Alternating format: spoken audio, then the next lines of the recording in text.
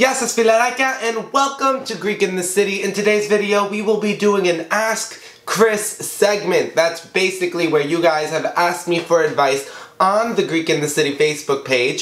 Don't forget to like the video, subscribe to Greek in the City, and comment in the section below. Ade pame!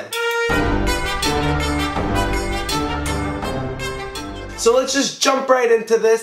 Jan Shalowski asks, what would you advise teenagers not to do if they wanted to start a career as a pop star? Okay, so cool. I'll tell you not to do what I did. Don't just go to a recording studio and record everything that you want to record. Don't waste money on a flock of backup dancers when you don't have a means to recuperate that money. Don't copy other famous pop stars and the things that they do, because being original is really important. And don't post really promiscuous videos on YouTube. It's just not worth it. They get flagged and taken down. Dimitris Lianos asks, how to get people to think that you are attractive? Okay, so download the app Facetune, okay? On this app, you can make yourself skinnier, you can fix your skin, you can make your teeth whiter. It's really, really great. As far as meeting someone in person and making them think you're attractive, I have absolutely no idea because I have the same problem there. Christopher Gustaf, how to approach someone without being creepy. Okay, cool. So, let's say you are walking in the street, right? And you see someone right in front of you that is sexy as hell, and you want to make some sort of an impression on them, right? Do not trail behind them, because that is creepy, right? So if they're like right here and you are walking behind them, might be a little creepy if you're like creeping and looking at them. Here's what to do.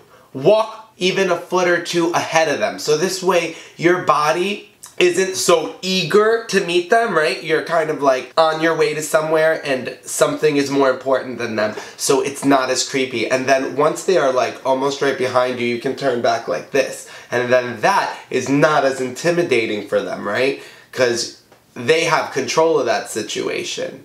So that is one way where you could approach someone and not be too creepy. Michael Marinakis asks, how to make a professional studio, how to build a studio like yours. Okay, cool. So, you guys want a cool studio like mine, and it's super easy and not that expensive. Go on Amazon.com and type in filming lights and green screens, and you'll be able to find box lights, some umbrella lights.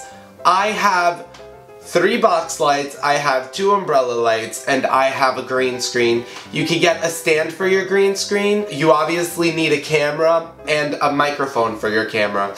And I feel like if you have that, you have great lighting, you have a decent camera, then you can get some really good quality content. Konilos! What is up, buddy? You asked me for advice?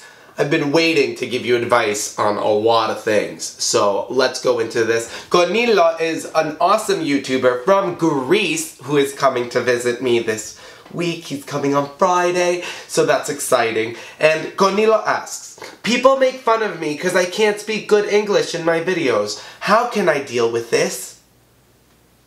Konilos, you need Rosetta Stone. Okay? Rosetta Stone is one of the biggest language educators in the world.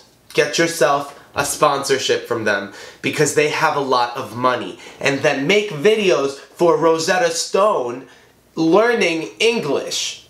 And then you will, 1, get a whole new audience of people to watch your videos. And then 2, you will look so awesome learning English with your Greek followers. I love this. I think you can make a good amount of money on this, and God gives you blessings, and this, my friend, is a blessing. You may sound like an idiot when you try to speak English. Take advantage of it, make some money, and make some awesome videos. You're welcome. Alright, no doubt, that is all the advice I have for you today. I hope you enjoyed my little video. Please don't forget to comment, subscribe to Greek in the City, and like this video. And I'll see you guys next week. Sagapo, that means I love you in Greek.